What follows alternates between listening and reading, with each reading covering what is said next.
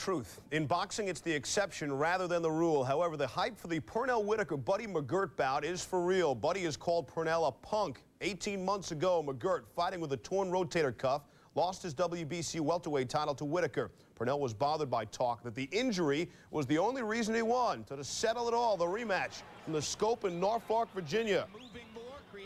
McGirt knocked Whitaker down with a combination.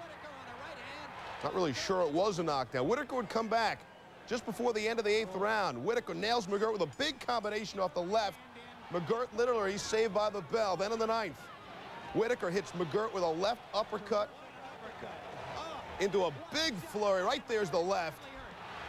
And McGirt has run out of answers. Whitaker celebrates the win by unanimous decision. Pernell Whitaker over Buddy McGirt in the 12th-rounder. Whitaker takes home $2.5 million. Buddy's purse is $600,000. Much more coming up later in the show as Charlie Steiner will join us with all sorts of post-game